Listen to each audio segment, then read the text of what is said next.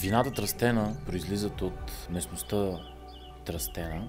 На 1140 метра надморска височина се намира нашата плантация. Отглеждаме 95 декара биосертифицирани малини.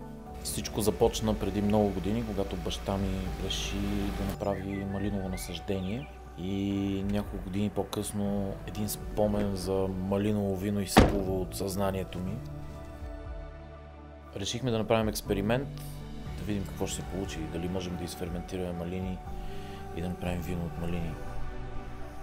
Този експеримент се превърна в нещо сериозно, нещо, което изградихме като марка, като продукт, като нещо, което хората харесват и обичат. Трастена е семейен бизнес. Всеки от нашето семейство е включен по някакъв начин. Всеки си има своите отговорности. В началото беше една идея, която се превърна в реалност. В последствие се превърна в страст и така както го усещам, мисля, че тая страст никога няма да затихне. Няма да угасне.